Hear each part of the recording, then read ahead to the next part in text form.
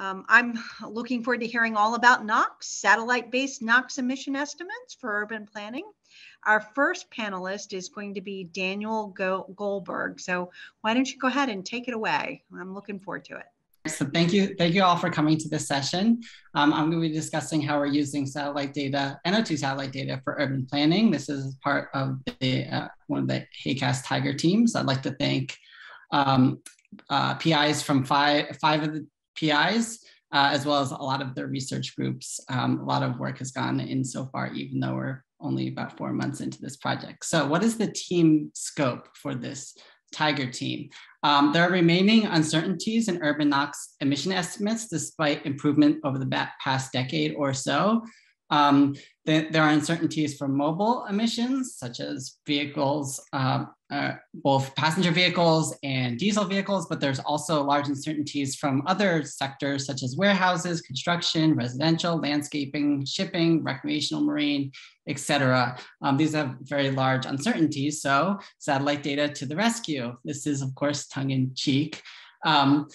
But there are some new satellites, instruments, TROPOMI, that has been discussed a little bit already. This has improved spatial resolution compared to prior instruments. And they also have high resolution models, 4 kilometer or sometimes 1 kilometer resolution, which you'll hear about a little bit later, which allow us to glean information at local scales.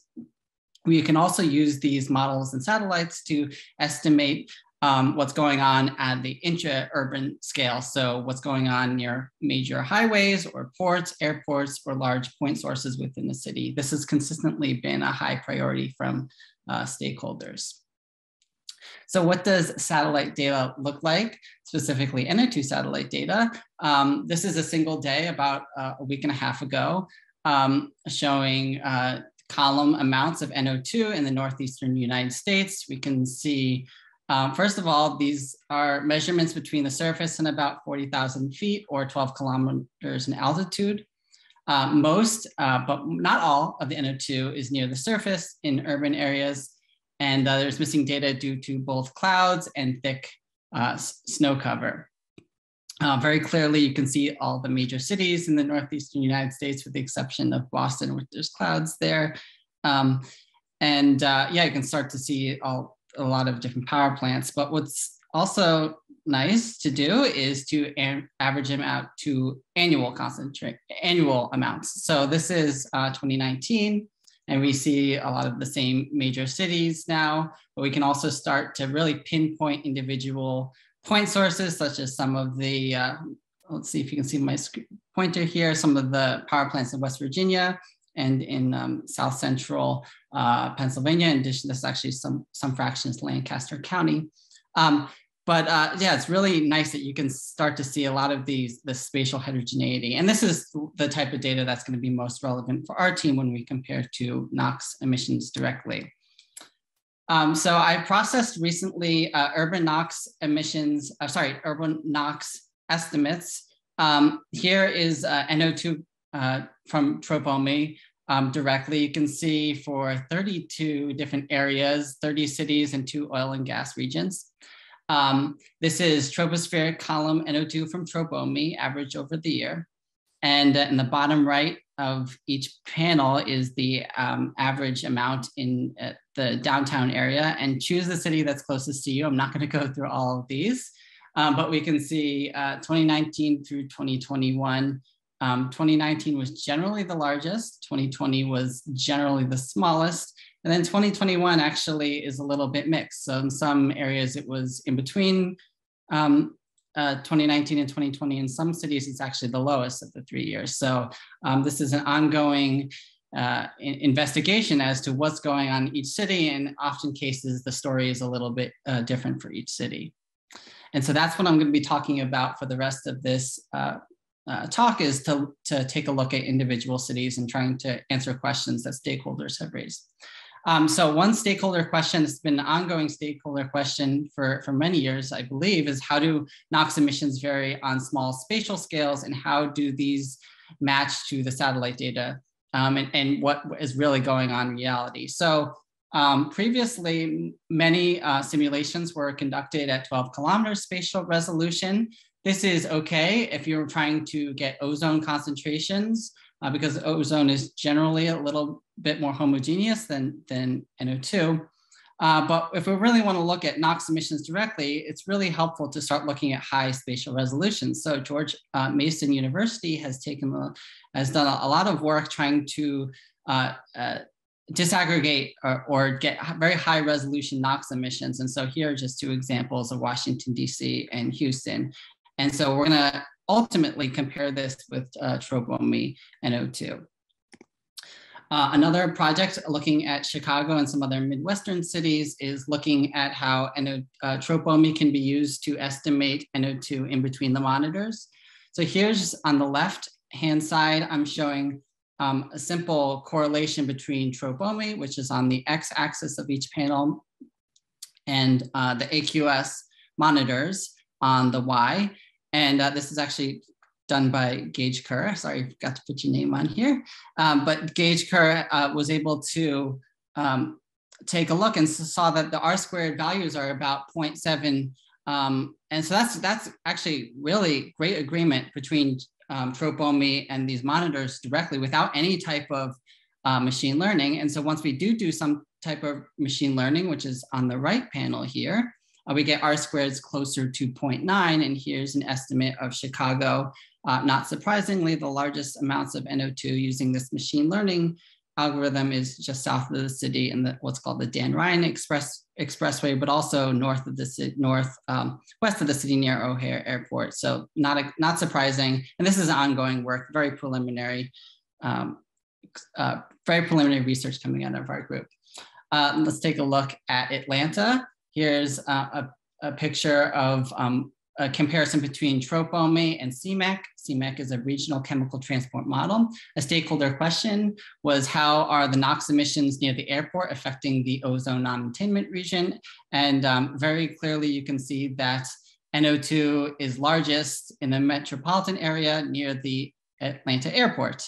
And so what Ted Russell and his group at Georgia Tech have done is they've really taken a very close look at the emissions near the airport. They've done a better job at allocating these emissions, and they get slightly better agreement between the model and the satellite. But as you can see, this is the improved version of CMAQ. You can see there's still a little bit of disagreement near the airport, and that's what we're gonna hope to further work on over the coming year or so. On the right-hand panel is work by Dr. Jen Kaiser, showing, this is, I believe, what's called a GAM, a regression model, and using tropomi as an input, but also some aviation and traffic data. And she was able to show that a lot of the decreases during the early parts of the lockdowns were due to both aviation and traffic. And this is near the airport. So you can't underestimate all the idling vehicles and all of the transportation in and out of the airport when trying to disentangle what's going on near airports. Another question near Los Angeles was what's going on near both Long Beach and the warehouse area. The warehousing district, which is in the Inland Empire. I'll show that in the map in a second. And we can see during the fall of 2020, there was a very large decrease compared to the two prior falls. And this is shown on the left-hand panel here. And we can see that there were increases at Long Beach Port and also in the Inland Empire over here, San Bernardino, where there are a lot of warehouses being built. And there's also a wildfire influence in north of the city. If we take a look at 2021, actually very similar patterns are occurring where there's a decrease in downtown LA, but increase near Long Beach, increase in the Inland Empire, and actually an increase in Orange County and which southeast of LA, and this is still ongoing. But very clearly there's an increase in 2021 near the port compared to prior years, and that's certainly concerning for communities that live downwind of the port activities. And one last example is New York City we actually had a paper come out recently showing how the NO2 fluctuated during the lockdowns, before, during, and after the lockdowns. And we saw about a 30% drop in NOx emissions in 2020 compared to 2018. That's the black line here. This is OMI. And if we compare this 2018 value to what I calculated for 2021, there's about a 14% drop. So very preliminary work, but we're trying to estimate what this quote unquote new normal is for NOx emissions in cities. So going forward, we want to have continued conversations with stakeholders. We're looking to expand our reach. We are going to disseminate some NO2 shapefiles and NOx emission estimates to urban planners.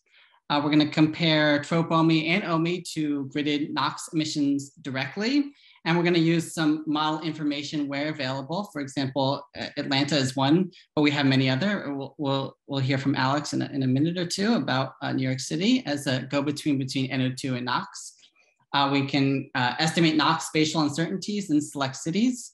Arlene Fiori's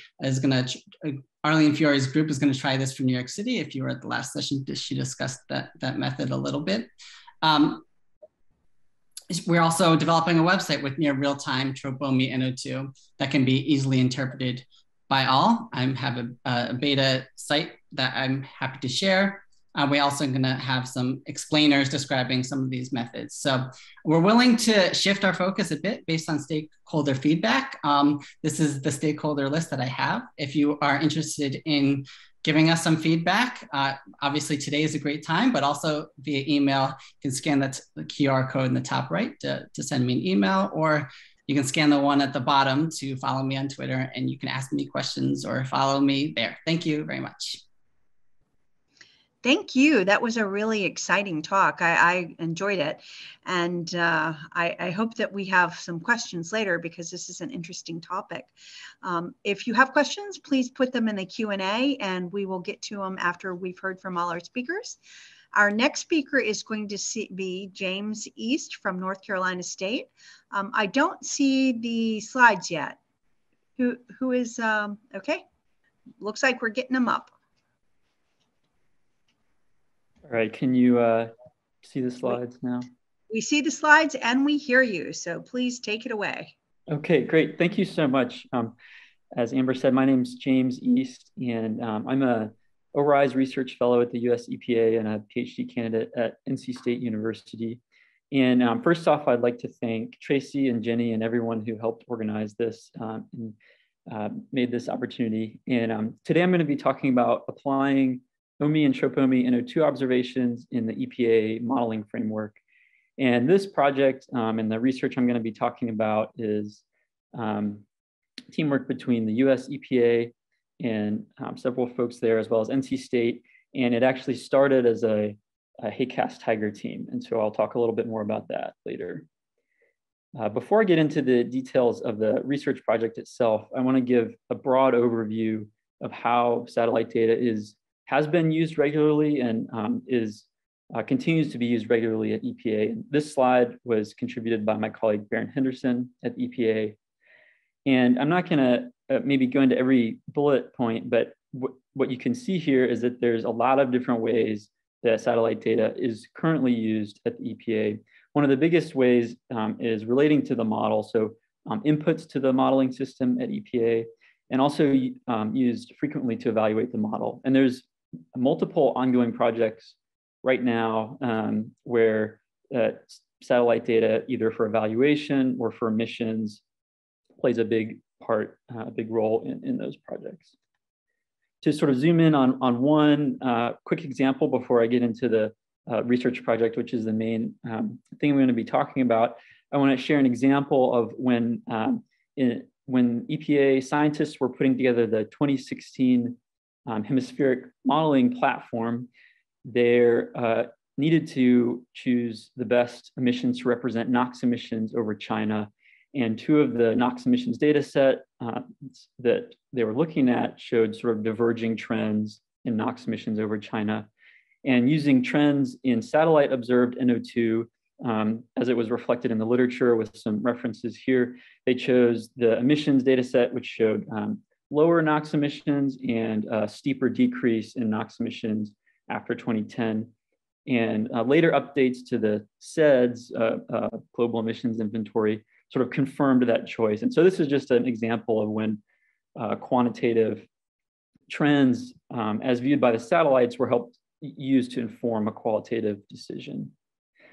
So now moving into my research and the research that's ongoing at EPA right now, in a policy relevant modeling context, is about using NO2 from satellites and assimilating it into the modeling platform. And I want to give some sort of quick motivation for why we would want to do this in the sort of policy relevant context.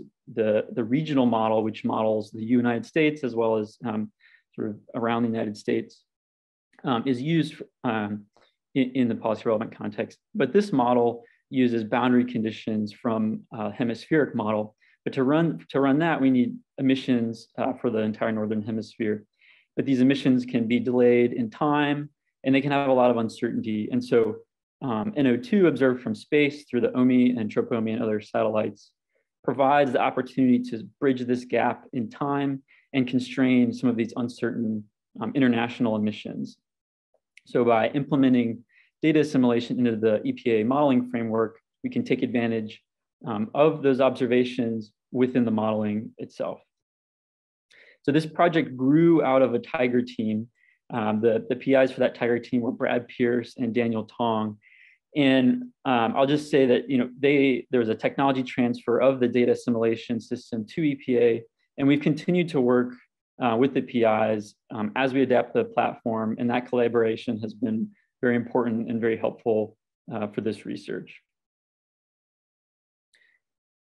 Now I'll get into a little bit of sort of actually how we do the emissions refinement. And so the main takeaway here is that the result is that what we get is updated 2019 NOx emissions for the Northern Hemisphere that are constrained by either OMI NO2 observations or TROPOMI NO2 observations.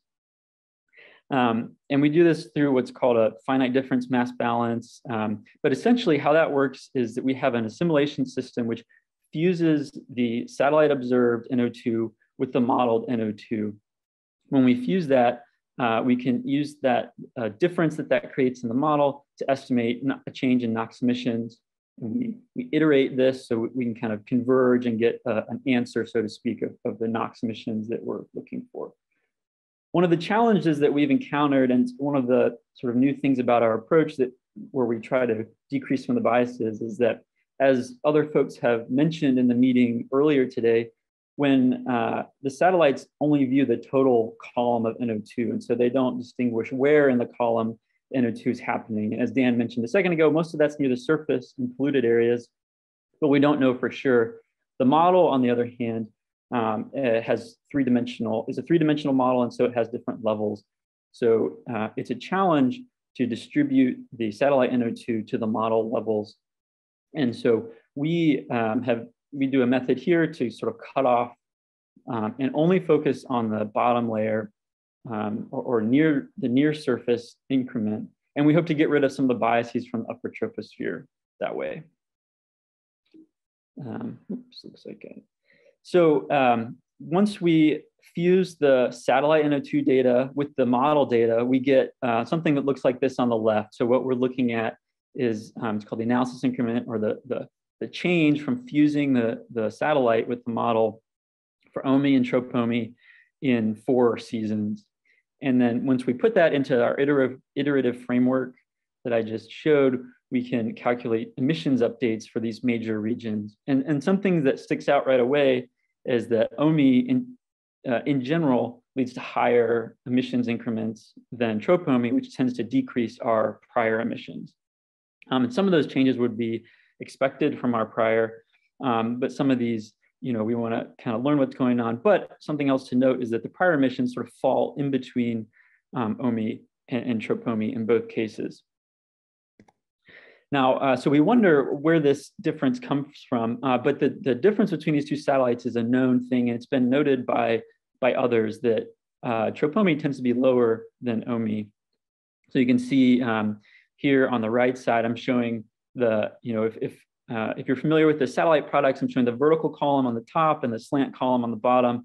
And just to show that OMI for the vertical column is larger than TROPOMI for the analysis period that we're looking at, And then in the slant column, at least over the United States, that's true as well. And so we wonder, what is this impact on our NOx inversion? And we see that it's large, but that it's there.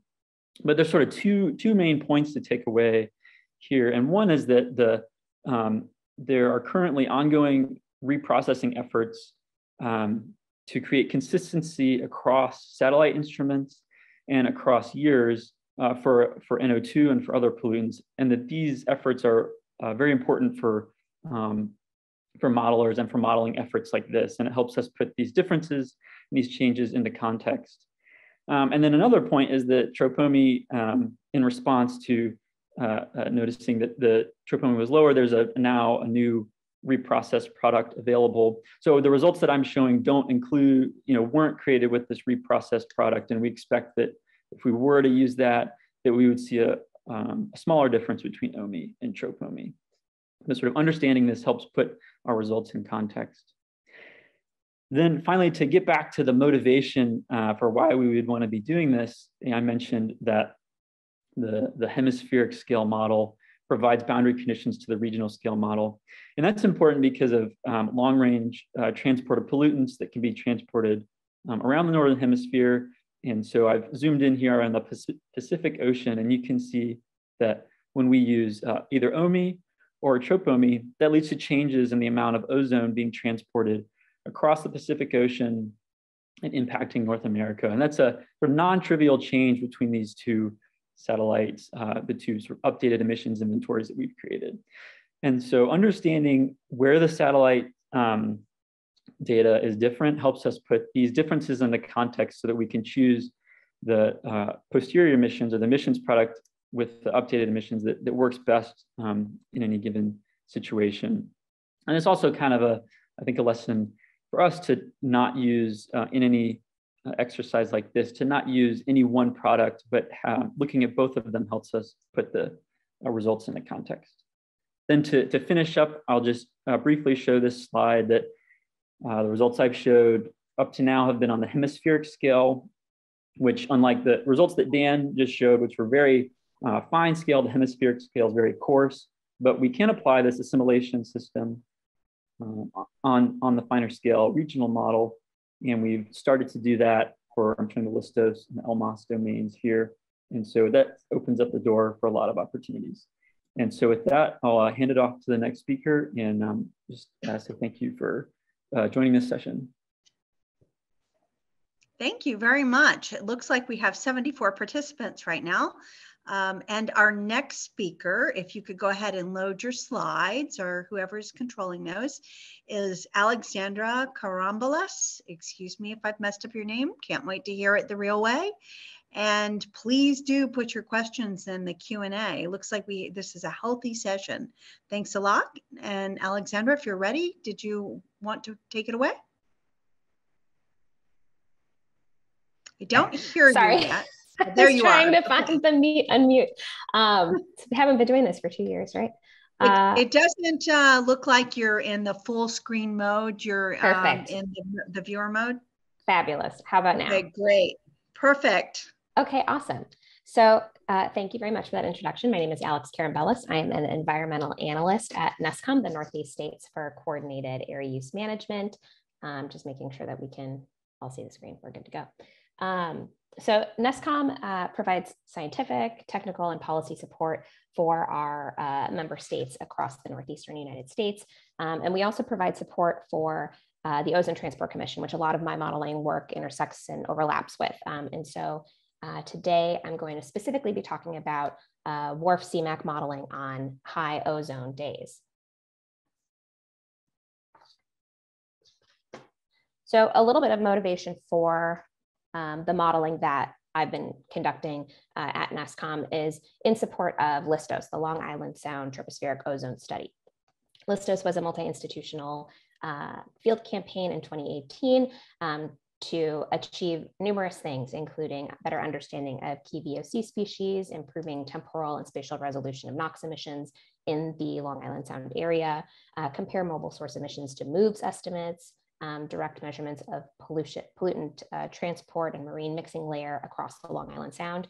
I don't know if we can see my little cursor, but going, we can see that there were significant observations captured across the entire region, as well as the flexibility to seize other opportunities that may arise, including several sites that spawned off of Listos following the campaign, such as a mobile ozone LiDAR, several special monitoring sites, and collection of formaldehyde VOC and VCP measurements. And so one of the reasons Listos was a very valuable field campaign was because ozone still poses a significant problem in the region.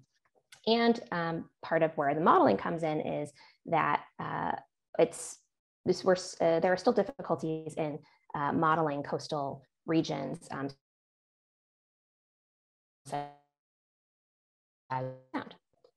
So just briefly, some of my modeling research questions. These questions were structured to help inform our states and help derive strategies to help reduce ozone pollution in the region, and whether that's targeting a specific emission sector or just helping to get a better picture.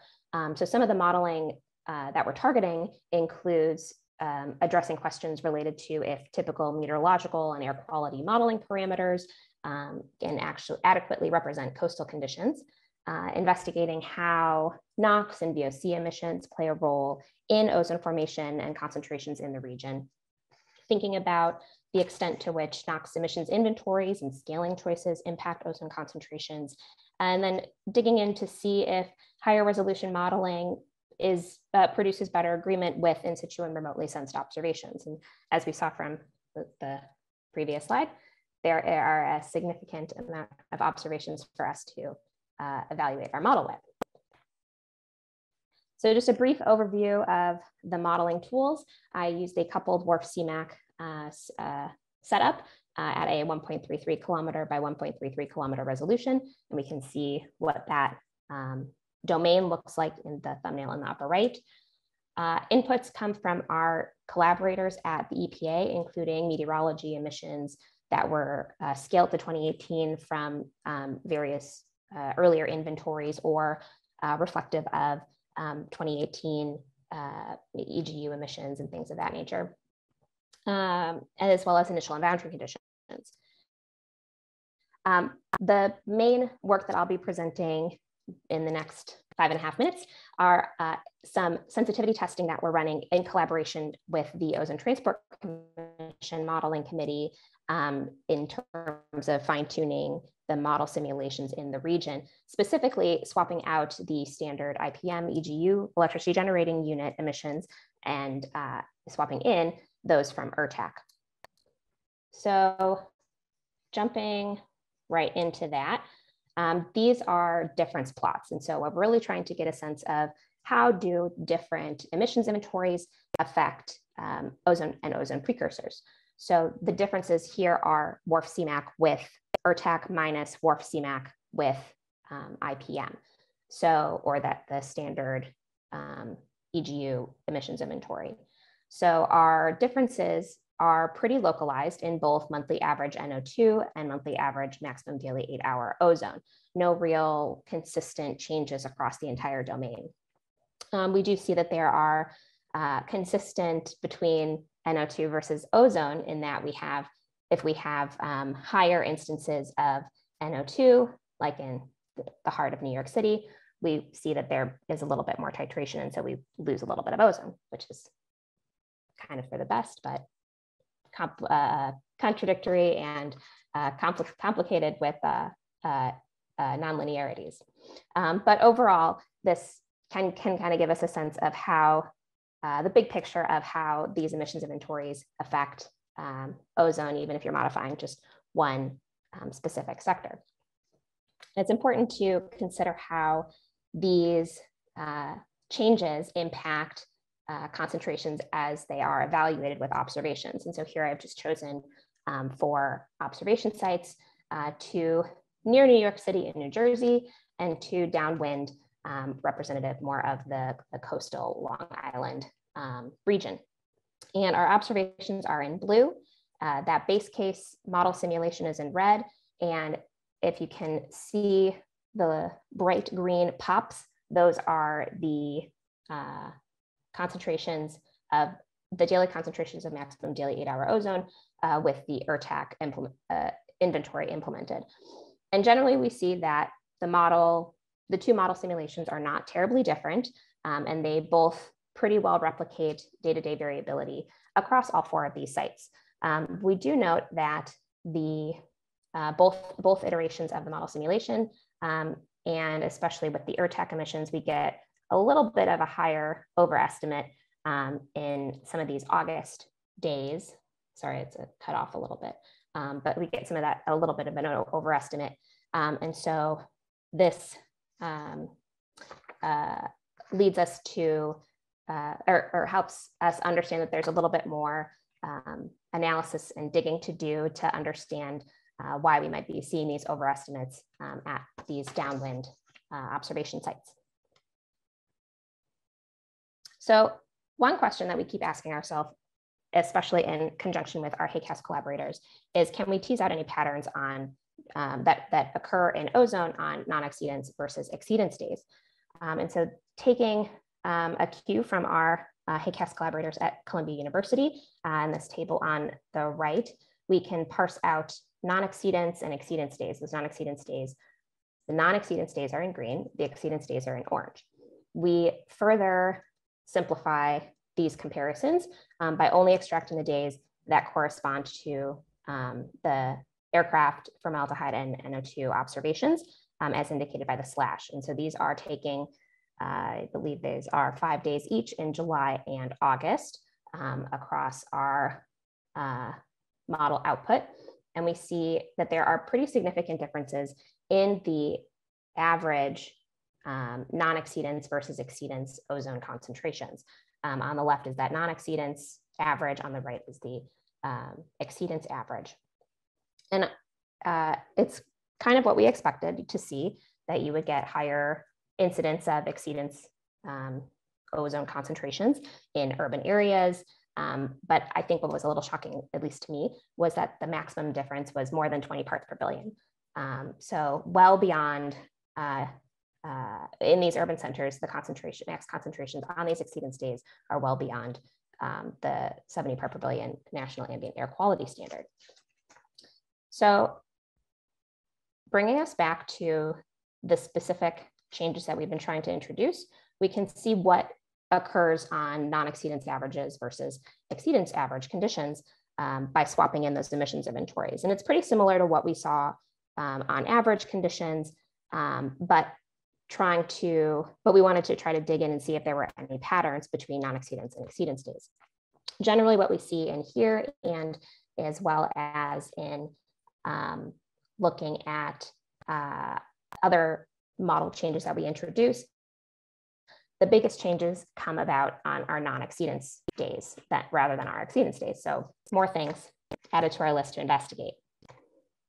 And then finally, again, with the help of our HAQAST collaborators, this is my last slide, we're just comparing these, our FNR outputs from the model output with those from aircraft observations and tropomi. And we see that there are some pretty interesting differences in that there's not necessarily a tightening in the NOx saturation regime, but a shift and a broadening in the model. So lots of things to kind of parse out.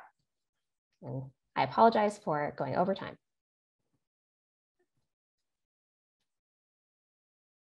Oh, that was hard to get off of that. Thank you for your talk. It was really interesting. And now we have one more final speaker. And just a reminder to put any questions you have in the Q&A. And thank you for loading that, Tracey. Our next speaker is Tracey Holloway from the University of Wisconsin-Madison.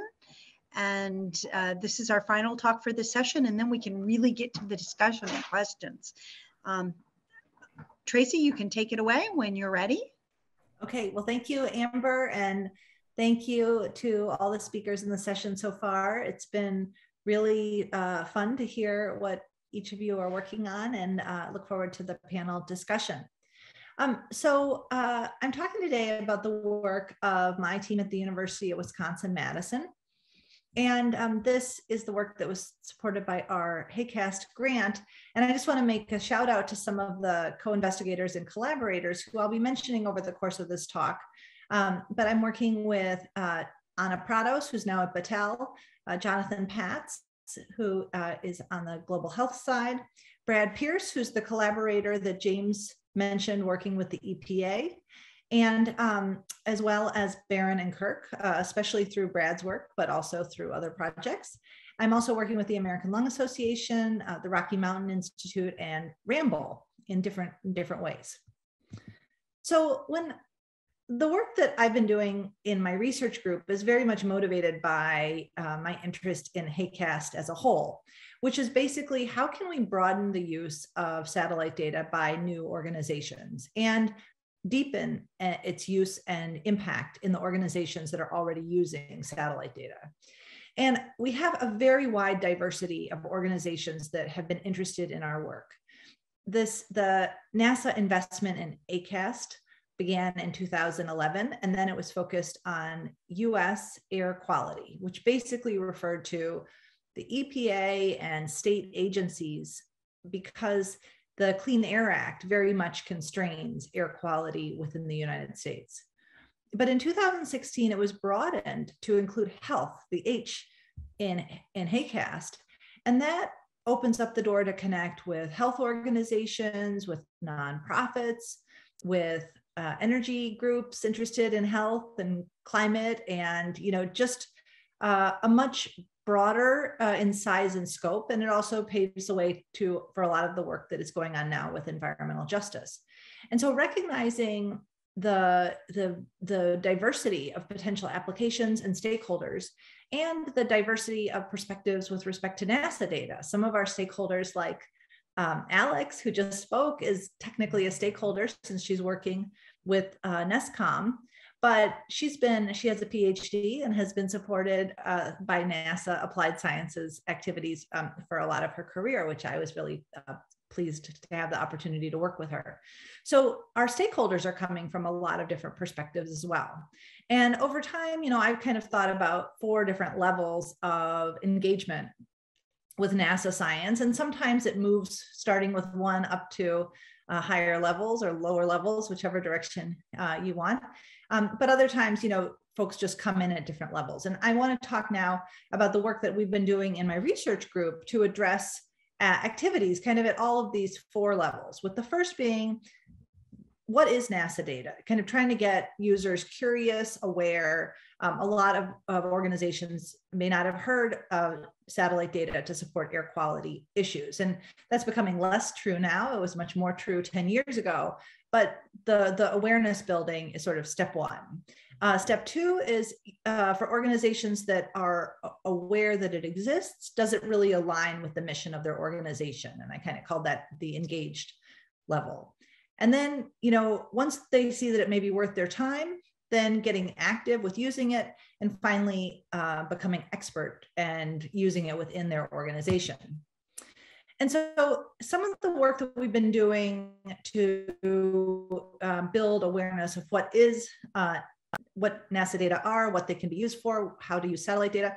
What we found for any issue related to urban air quality is usually satellite NO2 is the natural starting point. And in fact, over time, I've started referring to all the NO2 products as really the darling of air quality applications, because satellites do a good job detecting NO2. We have 3 satellites orbiting that detect air over North America, 4 if you add in the GEMS instrument over Asia. And there's some really compelling results, as we've heard from our speakers already in this session. So for most organizations who are curious about satellite data, the very first data product that I tell them about is NO2. And what I'm showing here is just a comparison of when the overpass times occur for the GOM-2 instrument, which is the coarsest orbiting instrument right now, which passes over in the morning, and then the OMI instrument and TROP-OMI, which pass over later in the afternoon. And the lines show average ground level NO2 at monitoring from urban areas in red suburban in yellow, and rural in green. And urban areas consistently have the highest NO2, and it also has a very strong diurnal cycle.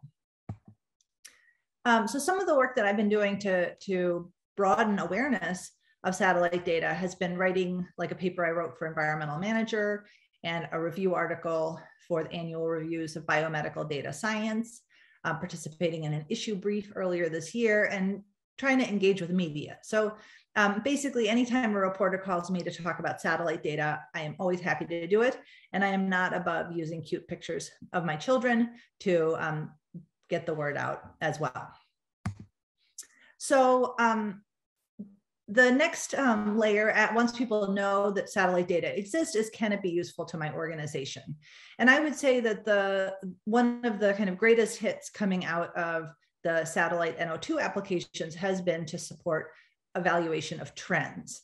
And back in 2014, our HAQAST colleague, Brian Duncan, was even on the CNN news showing satellite data of NO2 to discuss 10-year trends in air quality since the launch of the ORISE satellite.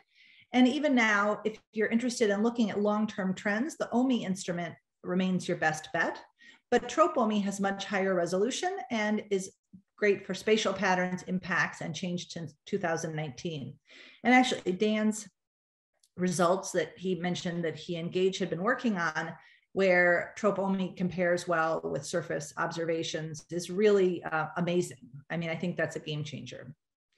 And so that kind of work has been one of the things that has been getting us excited about our work with Dan's Tiger team for NOx, as well as Susan Annenberg's Tiger team for environmental justice. And just in the lower right, we were asked by the mayor's office of Madison, Wisconsin, to provide shapefiles of TROP-OMI NO2, in part to support their environmental justice and sustainability efforts. But we don't want to just send them the data. We want to be contextualizing it. And that's why we're excited to work with Dan and apply the same kind of comparison with surface observations that he showed over Chicago. Another example of engagement with satellite data is our work with the American Lung Association. And in that case, it is not related to NOx, but they're interested in satellite-derived NO2, which is, I would say, definitely right up there with NO2 as one of the most useful satellite-related products pertaining to air quality and health. And a couple of years ago, I collaborated with other HAQAST colleagues to compare, at the time, publicly available satellite-derived PM2.5, and that's what's shown here. This is a paper that was published, and the citation is there. But there's a lot of difference, and as methods have advanced, there's been a lot of convergence. But we're curious as to, what are the differences between the currently available PM2.5 data products, and how can we analyze those in a way that supports the ALA. So that's one of the projects that we're working on now. When we think about sort of the users who are ready to get going with satellite data, one of the things we've been trying with HAQAST is to make sure that we're summoning all the resources in a way that makes sense and that helps people get going. And so if you're interested in using satellite data, we have on our HAQAST website a tools and resources section. You can get started, tools, downloading the data, and tutorials. And one thing we found from a lot of the existing web platforms is that there's a trade-off between focused and easy to use versus flexible and more difficult to use. So finding the right balance for stakeholders on what kind of engagement they want is one of the things we do through conversations, but also we try to do through the way we present options on our website. In my research group, one thing we've found over the years is that many stakeholders want satellite data on a grid that they can compare with their models, or a grid that can be turned into a shapefile, or a grid that can be compared with ground-based monitors, just a grid. So we developed the Wisconsin Horizontal Interpolation Program for Satellites, or WIPS, because it whips your data into shape. And we've also gridded data at a 12 kilometer by 12 kilometer resolution from OMI going back to 2005. So those gridded data files are available on the website given here. And coming soon are gridded tropomi files, shape files, sulfur dioxide, and NO2, and anything that you request. So we're ready to help make the data as useful as possible to you.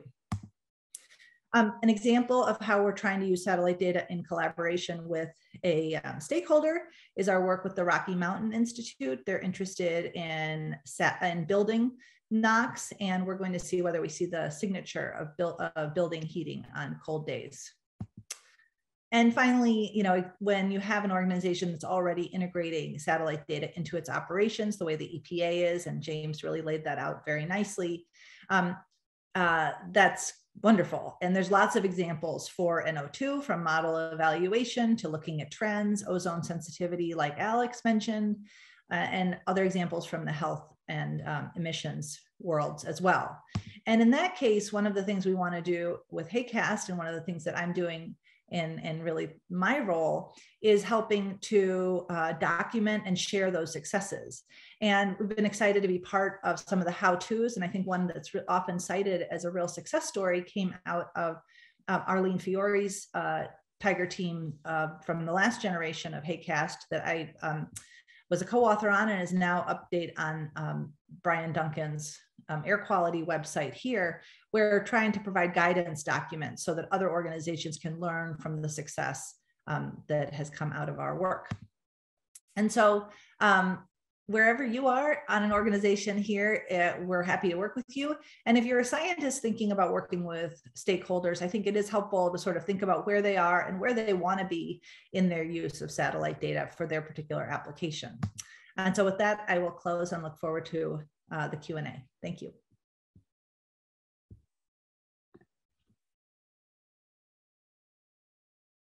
Thank you, Tracey. That was really nice. I enjoyed the history and also the up-to-date analysis, and you really whipped that talk into shape.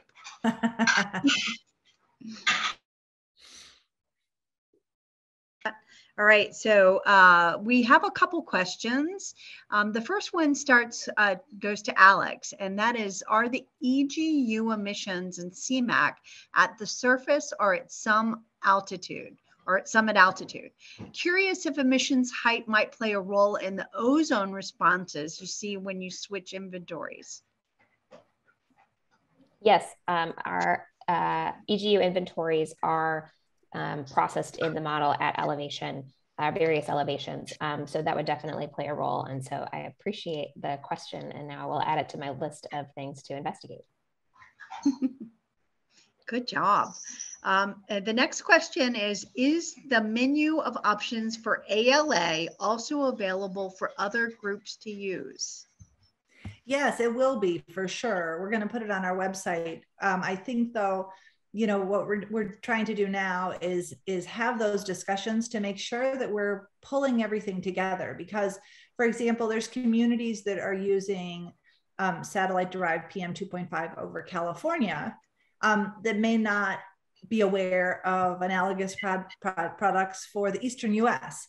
And the organizations that, like Randall Martin, is really the world leader in developing global data sets. And he gave us some other examples of data products that we should be comparing with on a global basis. But he may not be aware of everything that's happening at the state or regional scale. So we're trying to kind of use the network that HAQAST has developed and the expertise across our team and these Tiger teams as well to make sure that, we may still be missing something, to be honest, but we're doing our best to pull it all together, to compare it, to explain how the data products are different, and to pull them all into a common GIS framework so that they can be used easily. Because it would be a shame for a user to have to choose product A instead of product B just because one of them was in a particular data format. I mean, the data formatting can be a real hassle and a barrier, but that's one of the ways that we can make data more accessible so that users can compare what's on the menu and order something for takeout. That's a good analogy. So our next question is likely for Dan and James, but anybody can weigh in. And that's given the temporal, spectral, and vertical differences of troponomy and comparing to CMAQ. So how does troponomy inform the EPA and CMAQ in making decisions? So how do you take these two differences that you have shown, and how do you know what's the right, how do you work that out with the EPA?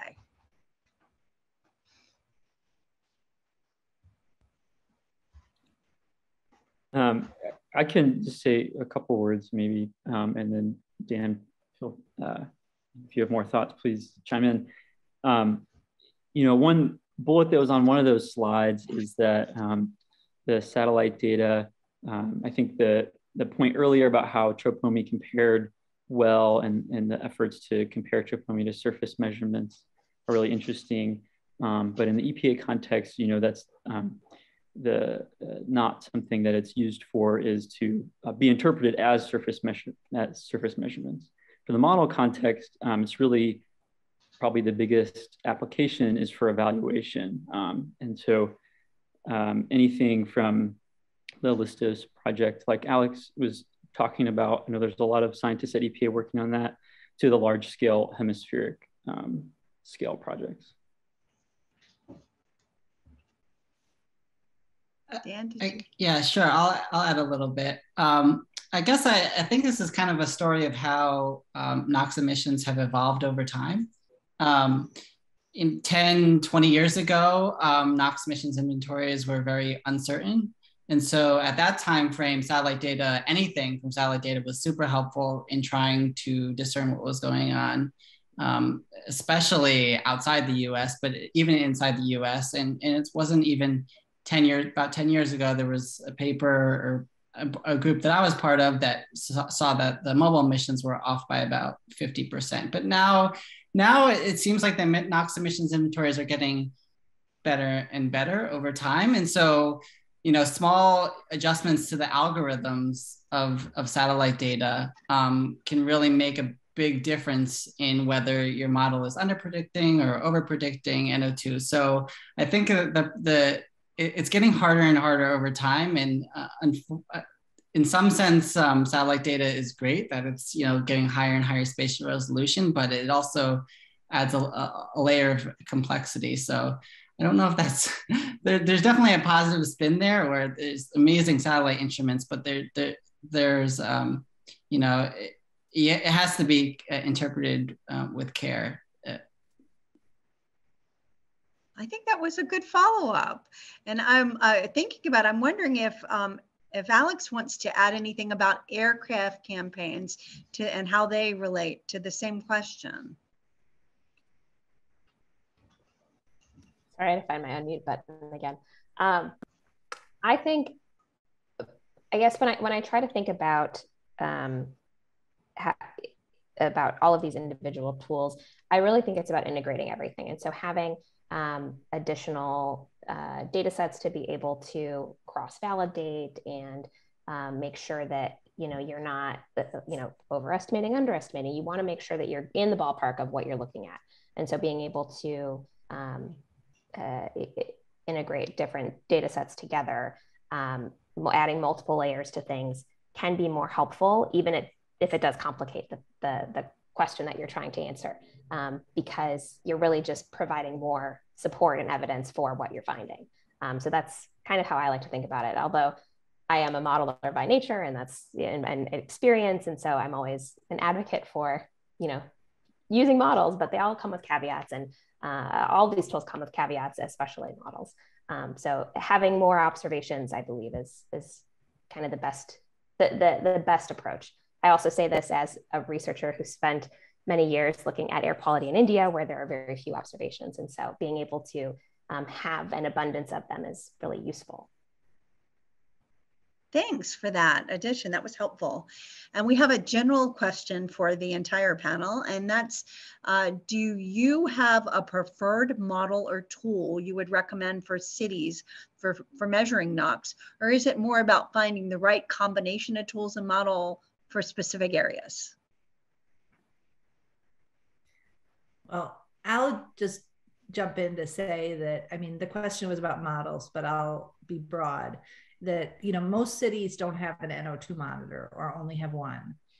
And so, and most models cannot resolve urban scale changes in anything. So really, tropomi to me is the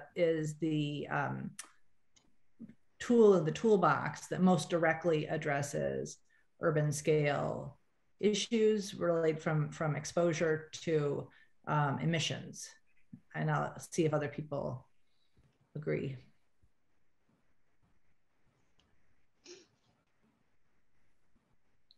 Yes, yeah, I would I would agree. This is obviously a very broad question. I would say, yeah, it depends on the city that you're looking at. I think a city like LA and New York City, I feel like they're pretty well investigated. They have many NO2 monitors, and so it's going to take, I would say, more effort to kind of get an answer there than an area that has much less information. So I do think it varies on a case-by-case basis. Yeah, especially if you don't have an NO2 monitor, then something looking at tropomi directly would be a very easy thing to do. But you know, a city like New York City or LA that has so many monitors would be a little different. I guess I also want to highlight that the thing that I think is the best about satellite data is the near real time aspect of it, is that you can get a nice regional picture in near real time. So, you know, if you want to know, is a monitor not calibrated correctly, you know, that's, you know, you could just take a look at NO2 and say, well, does tropomi show large amounts of NO2 in this location? If so, then maybe there's might be something wrong with the monitor, maybe something, you know, maybe there's a local source or something. So I think tropomi can be a good starting point, especially in near real time, of trying to discern what's going on in areas. Actually, satellite data more broadly, but tropomi in particular for high resolution applications. And Do maybe we have others that want to add? Oh, go ahead, Tracy. No, if Alex or James wants to weigh in, I think they're. I just wanted to say that I think I don't know the best way to start this, but ultimately, I think it will come down to the question that you're trying to answer. And if you, for instance, let's say you have one monitor, but it might be it's not representative of the entire city that you're trying to look at. So in that case, you need to start layering on different tools like tropomi. Or on the converse, if you just have tropomi overpasses, you might not really have a good idea of if there's a source coming in, you don't really know what it's contributing to the ground level because you just have the vertical column. And so I think, you know, having one piece of the puzzle is a great starting point, but I do think there is value in getting a combination, especially when you start trying to dig in and understand what's going on at that monitor location or within, you know, the broader urban center or across a rural area. So it's valuable to think about the question as well as starting to layer on those different pieces. James, did you want to add to that one or? Sure, yeah, I'll just, as someone who's primarily a modeler and has been using the satellite data in the context of the model, I think that that's actually really highlighted the value, kind of another way that the satellite adds value, because you know, the Listos campaign highlighted how you can apply the model over the city to learn a lot about the chemistry that's going on there. But running a model at that scale and getting the sort of input data you need is a huge lift and requires, you know, in most cases, like a team of people to do that. And but with something like, you know, Tracey pointed to tools where you can just go grab satellite data, or Dan mentioned that, you know, they're going to make shape files available. That's like maybe one person with no experience could do that. And so I think that's a huge advantage, where certainly like models are really useful if you have the team and the resources to do that. The satellite data provides is probably much more accessible. That's a good follow-up to that question. It is actually. I love all these answers, and you know, we're all modelers here. But I just wanted to say, I think one tool that we haven't talked about are reduced form models. And in particular, there's a model called INMAP, INMAP, that was developed by Chris Tessum at the University of Illinois and Julian Marshall, who's now at Washington, and Jason Hill at Minnesota. But the INMAP model was developed specifically to support urban scale analysis across a wide area. So it has a variable resolution, and it is focused on PM 2.5, but it includes constituent compounds like nitrate. And I think it's well suited for urban scale questions. And so I think that, as we're getting this portfolio, it's easy to say, like, if you're going to use a model, it should be the best available. But if you want to resolve urban scale issues, and most cities are not Chicago, New York, and Houston. I mean, and those cities have such high levels of technical expertise in-house that they're pretty well represented. But I mean, here in Madison, we're a city, we're one of the fastest growing cities in America, and often voted a good place to live. So I really recommend people visit our HAQAST meeting when we come here in October, but we do not have a single NO2 monitor. And so if you have a place like Madison, it's too small. It's one grid box in CMAQ.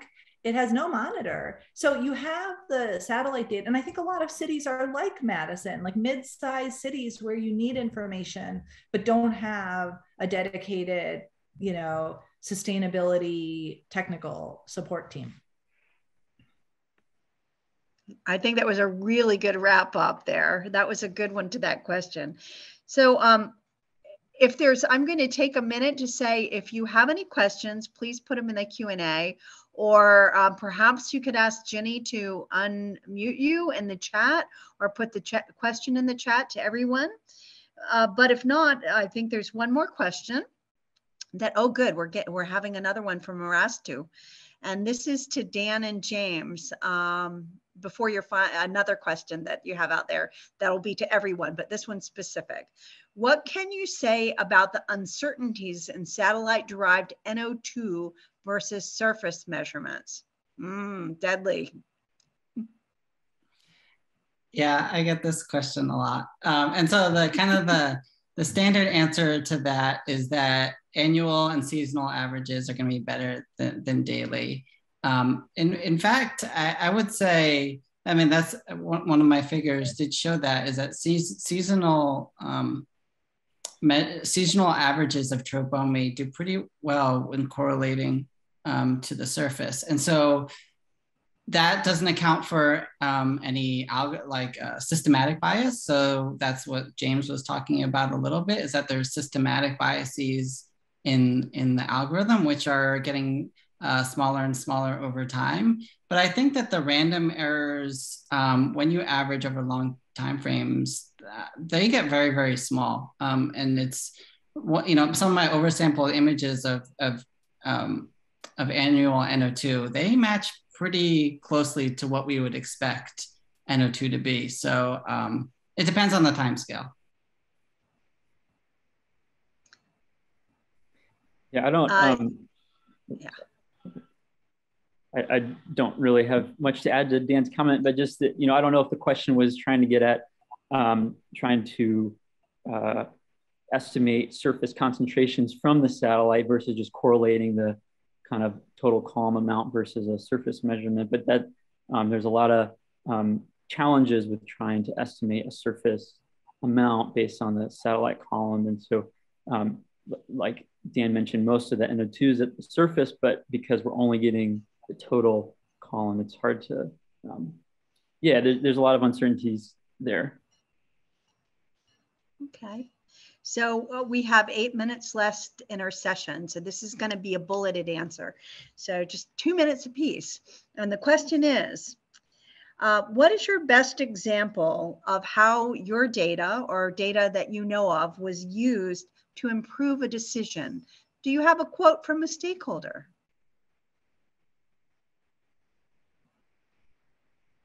Don't everybody jump at once. Yeah. I guess I'll have to look back, but yeah, I'm in contact with a lot of stakeholders. I can't answer this off the top of my head. Someone else can go first. Well, I guess I will say that everything is still in progress on our end, but the work that we're doing is helping to really pinpoint and identify the next set of emission sectors that are our kind of target audience of being able to strive for reductions in the Northeast to affect ozone concentrations and hopefully reduce them. So all of our modeling work is kind of tailored around being able to support our states in making those decisions. So I guess that's, as the stakeholder representative, that's kind of what we're aiming for, but no direct quotes from anybody yet. Still in the works. That was awesome, Alex. Do we have the next taker? I'll go, because I do have a good story, and we wrote about it in 2014 in an article in EM, which is basically how the Colorado Department of Health and Environmental Protection, or I'm not sure if that's exactly the name, but the Colorado Air Quality Department, Pat Reddy, who was a meteorologist there, had read a paper by Brian Duncan where he used OMI formaldehyde to nitrogen ratios and to identify ozone sensitivity. And Pat realized that this would be a helpful way in the Front Range of Colorado to evaluate whether NOx controls or VOC controls would be more effective at addressing the region's ozone problems. And this is a very, very common issue because many places have an ozone monitor, but don't have an NO2 or a VOC monitor, and or both, which you would need to do a ratio. So satellites can see formaldehyde, which is an indicator of VOC reactivity, and they can see NO2, and most NOx is in the form of NO2. So this ratio was used by Pat at a board meeting, and to highlight the idea that ozone was probably NOx limited.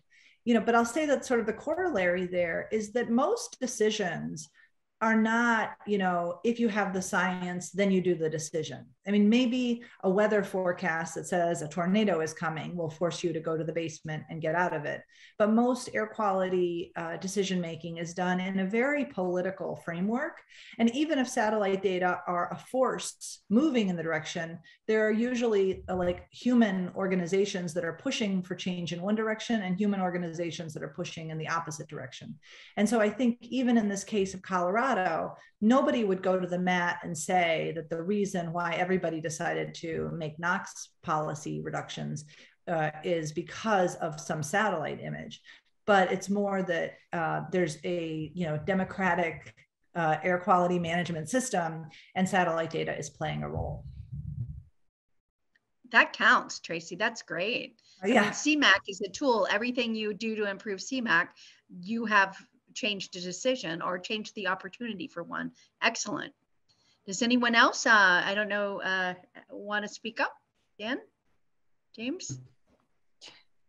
Yeah, I guess, that was a very good answer, Tracey. Yeah, I think that a lot of the stakeholders we're interacting with, I think they just want the satellite data to add one additional piece. So, they think that, for example, during COVID, they think that NO2 changed based on their monitors, but their monitors are, say, right in the city center or out in the more suburban areas, and so they want to know how are the changes across the entire urban area, and so the satellite data can help inform that. I think it's just another tool to use to make you more confident in your decisions. So I think.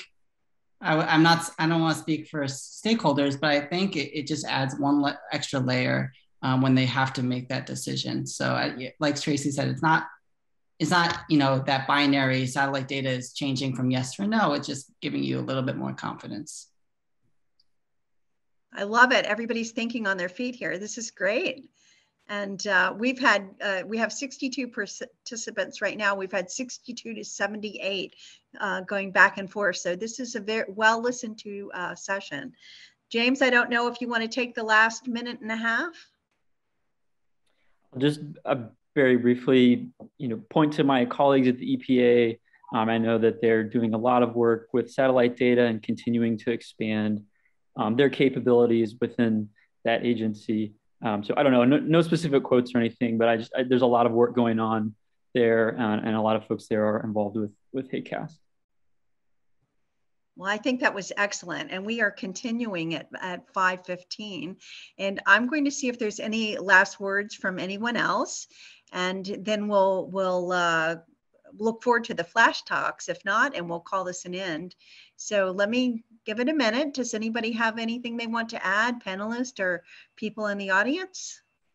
In case you can't see the chat screen for attendees, Paul Miller, our executive director of NESCAUM, noted that there was another kind of rapid fire use of tropome-NO2 to quickly identify the New York City urban plume direction on certain high ozone days to identify why some monitors were exceeding ozone standards and some weren't. So that's another real-time use of tropome. Excellent, near real-time response too. Thanks, Paul. And I did miss it. I had the chat right over it, the other chat, the question chat. Does anyone else want to end the session? I don't know, Jenny, if you had any final words, any direction, logistics, or final words of wisdom? Yeah, so I want to thank all the panelists for your wonderful presentations and discussion. I want to thank Amber for doing a great job moderating and fielding the questions, getting people to speak up. And I want to thank all the attendees for your questions and for listening. It's really great to have a large group of people here. So we are, thrilled with these sessions. Coming up at 5:15 Central Time, so in 15 minutes, we'll have the flash talks, which are going to cover a lot of different topics. It's going to be a lot of fun, so I highly recommend you stick around for that, and that'll be in the same meeting link for webinar room A, but I will close it briefly. So, and then that'll be it for today. We have another day of talks tomorrow. And tomorrow we start at 8:30 Central Time. 9:30. Thanks, everybody. Oh, sorry, Tracy. No, that's all right. Just reminding people that it's an earlier start time tomorrow at 9:30 Eastern, 8:30 with the coffee time, which we have a more secure link that Jenny wrote for coffee. And then we have a session starting. So the schedule's online, and hope for another great day. Thank you, Jenny. Thank you, Amber. Thank you, Dan and Alex and James. And thanks to all the participants. We really appreciate all your engagement. This has been a very successful virtual meeting in my experience, and I can't wait for tomorrow. I can't wait for the flash talks. That's what I can't wait for. Thanks to everyone. Bye. Bye.